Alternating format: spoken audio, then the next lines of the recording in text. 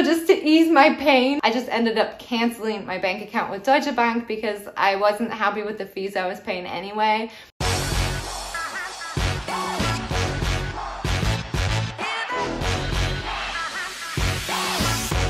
Guten Morgen, guten Abend, whatever time of the day it is for you. My name is Jenna.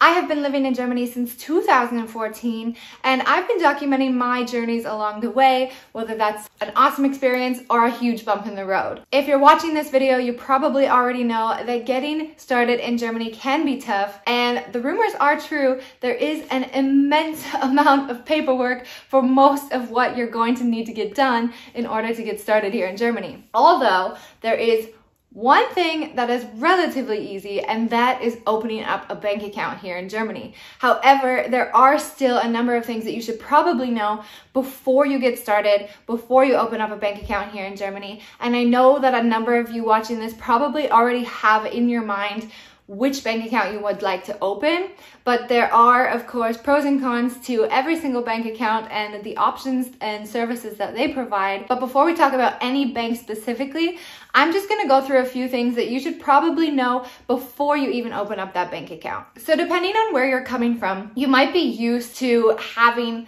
physical branches and having online communication with your bank in the same bank. I find that in Germany, it tends to be either or, and that's not to say that the branch locations don't have their own apps. Some of the banks do have their own apps and online communication services. However, they're usually not up to par with the ones that are solely online.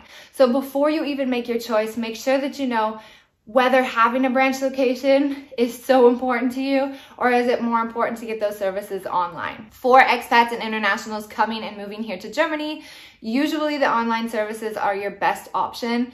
That is because while they do speak English in a lot of bank branches, it's just a lot easier online to have everything in English and to manage everything in English. And they usually, depending on the bank account, have quite an extensive customer service that will all speak English, sometimes even numerous other languages as well. One thing that constantly surprises me is that a lot of people coming to Germany don't actually know that you can open up a bank account here in Germany without actually being here already. And that is usually a huge relief and a huge weight off your shoulders for many of you guys, because getting a bank account is so important to actually starting the whole process to moving in. And I know a lot of you are probably thinking, yeah, for sure, I totally get that, because if you're already in the stages of getting settled and getting started here in Germany, then you're also going to know that without that bank account, you're not going to be able to get paid with the job that you found. You're not going to be able to pay your rent. Sometimes you need that bank account to get a phone plan. Sometimes you need it to pay your electricity bills, your internet bills. It just depends on what companies you're with for all of these different services. But a lot of them still only allow payment with a debit card. And so without that international credit card opportunity, you're stuck not being able to move further in your move to Germany when you don't have that European bank account set up already. So the trick to doing this is that while the banks don't really promote setting up your bank account overseas, it can be done. And that's because they require a valid European address, because they need to be able to send your bank card somewhere here in Europe. And if you have an address, you can actually send the card to your final address already. And a lot of the banking can already be done online, so having that actual physical card shouldn't be that big of a problem when you first get started, because you should already be able to transfer money over to your online bank and get everything set up and ready to go. So that valid European address, they're asking for your house address, but if you don't have a house address, perhaps you could ask your Airbnb or your hotel or friends that you already know who's over here if they can accept that package for you, which includes your bank card, and then you'll easily be able to get started. It's not a huge pain just to change your address when you do get here and when you actually have an address to input into the system. It's just an address to send your bank card to. One of the most confusing things for internationals first moving here to Germany is that you'll hear a number of different terms when it comes to a debit card, and that could be an EC-Karte, a Maestro card, it could also be a Girokonto. And the most important thing to know is that All of these are relatively the same. It's all under the debit card branch. It's just different terms that they use at different times. But the most important thing to know is that these are not credit cards. A lot of the banks that you might be considering right now will actually offer you an additional credit card, whether that's a Visa or a MasterCard.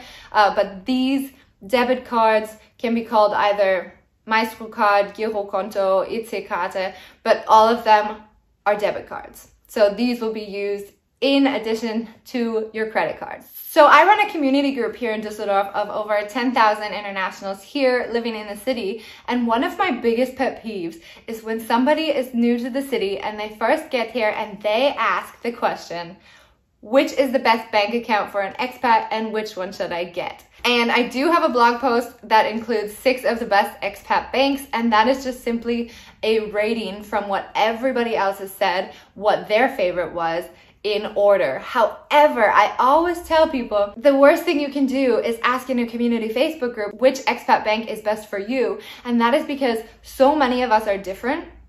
Some of us are cheaper than others. Some of us require different services than others. You know, it all depends on who you are and what you need. And so the better question would be, you know, I'm a student and I can't afford an expensive monthly bill from a bank. Can you please let me know which one is the best free bank, or something along those lines? Or I don't mind paying for my bank account. I just really want to make sure that I have service A and service B readily available for me. So making this question a lot more specific is going to get you a lot better answers, and you'll be able to better pick the bank that's best for you. As I mentioned, you've probably already got a few in your mind, but I'll go through a few of the most popular ones so that you can get a better understanding at what I mean by they're all different, right? And so number 1 would be N26. Probably all of you watching this right now have heard about N26, whether that was something good or something bad. N26 I find to be a fantastic bank for expats, especially if you do not want to pay a monthly fee for your card.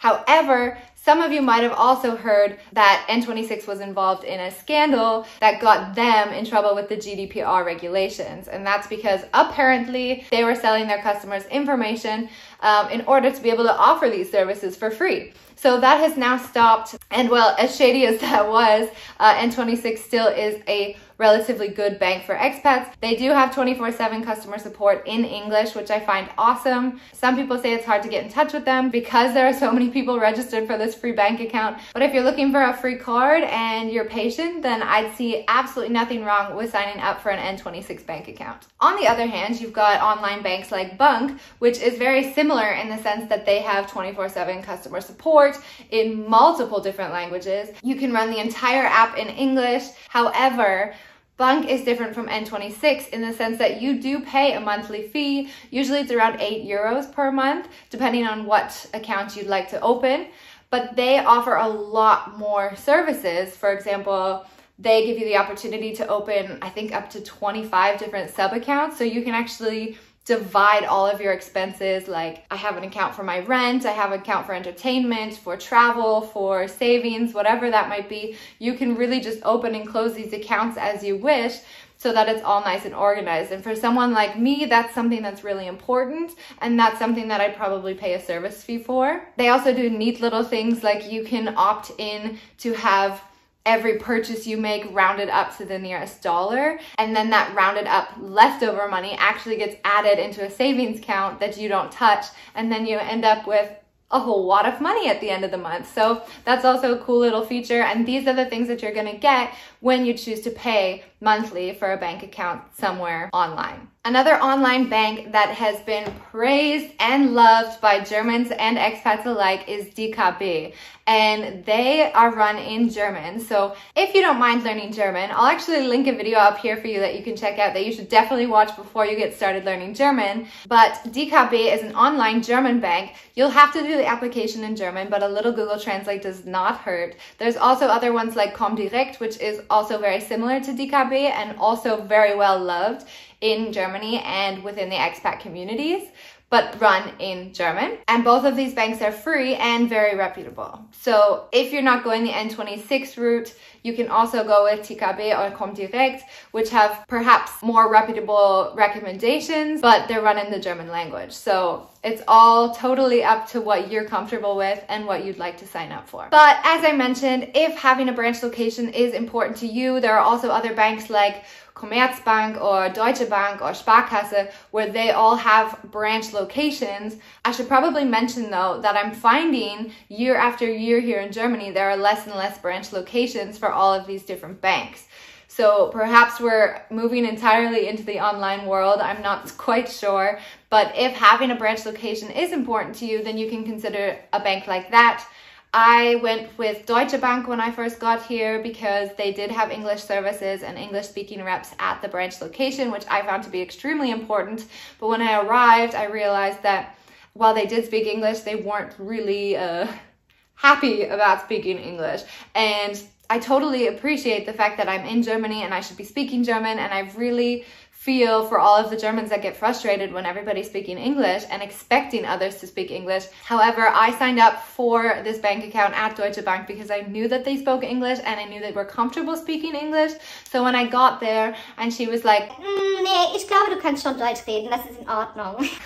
I was like, well, I could speak German, but in a case like this, when it's banking, and I always find that sometimes I miss a couple things when I'm speaking German because either somebody's speaking too fast, and then, yes, I could just say, sorry, could you just stop for a second and repeat that so I can better understand it? But I'm always just so overwhelmed at the point in time, and then I think like, oh, now they think I speak really good German, so I feel like I should just pretend that I understand what they're saying, and it's just my mind messing with me. But I just get so nervous that I forget to ask them what they said, or I just am too scared to ask them to repeat themselves because I don't want them to think that this meeting is like the most frustrating meeting they've ever had. So just to ease my pain, I just ended up canceling my bank account with Deutsche Bank because I wasn't happy with the fees I was paying anyway, and I would much rather just go with an online bank like Bank and pay the €8, which was a lot cheaper than what I was paying with Deutsche Bank, and getting a lot more services that are also in English. I will include links to all of the banks that I've mentioned below,